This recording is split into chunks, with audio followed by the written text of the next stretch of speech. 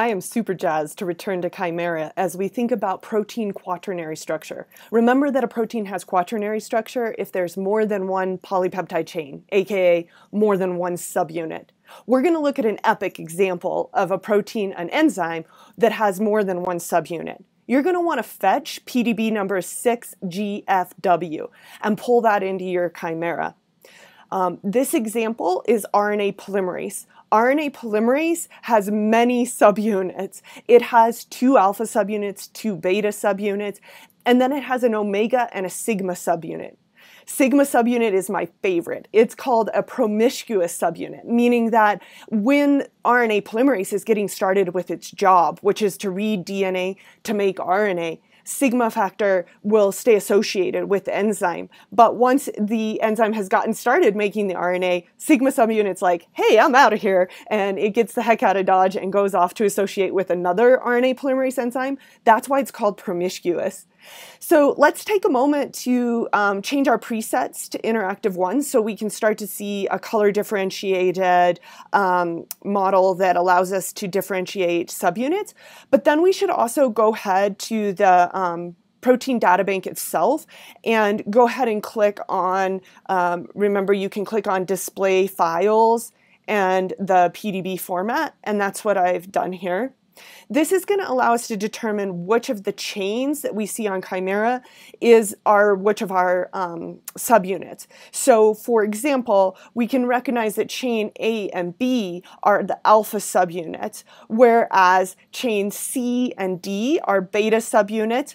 And if we look at chain E, that's our omega subunit. So finding chain E, omega, and then so on forth. If we look at chain F and G, these are actually our DNA. And then if we look for chain M, that's where we see our sigma subunit, so the RNA polymerase sigma 54 factor. So if we return back to Chimera, we can go to select and pick on those chains. So we can see the alpha subunits by clicking on chain A and B, and you can see it highlighted there. We can select B is another alpha subunit, and then we could select chain C and D to start to get a handle on where the beta subunits are. These are very large subunits that serve as clamps around the DNA, and you can get a look here at the DNA. So if we go ahead and select chain F or G, we're going to start to see our DNA get highlighted there. Lastly, the very last chain on here is going to be a small region of RNA getting started synthesized using the DNA template. So we can also find a sigma, our epic promiscuous subunit. So sigma is chain M.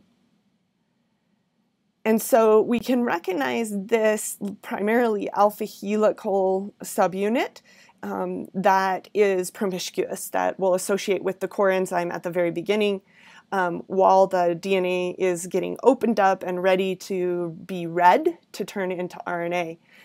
So this helps us get a sense of protein quaternary structure. And here in Protein Data Bank, if we wanted to see what happens once the RNA, or here in Chimera, we could see what would happen once the promiscuous sigma subunit would leave the enzyme by just saying, hey, let's delete that subunit. And then we can see that go away. Okay, now we see how the core enzyme might proceed down the DNA, reading the DNA, and making the RNA from that. Now, a couple important things that we should recognize about quaternary structure.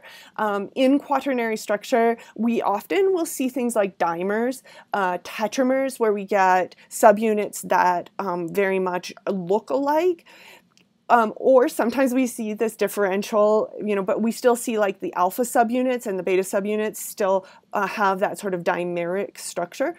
one of the important things about quaternary structure is to note that the whole is greater than the sum of the parts. That is to say that a subunit alone is not highly functional. So if we were to delete one of the beta, select and delete one of the beta chains, we could recognize that the other beta chain without this beta chain would not be particularly highly functional. And it's interesting to note that it is actually incredibly easy to separate subunits within a protein with quaternary structure, because remember, they're held together by electrostatic interactions. But those interfaces between subunits are extremely important to the function of a protein.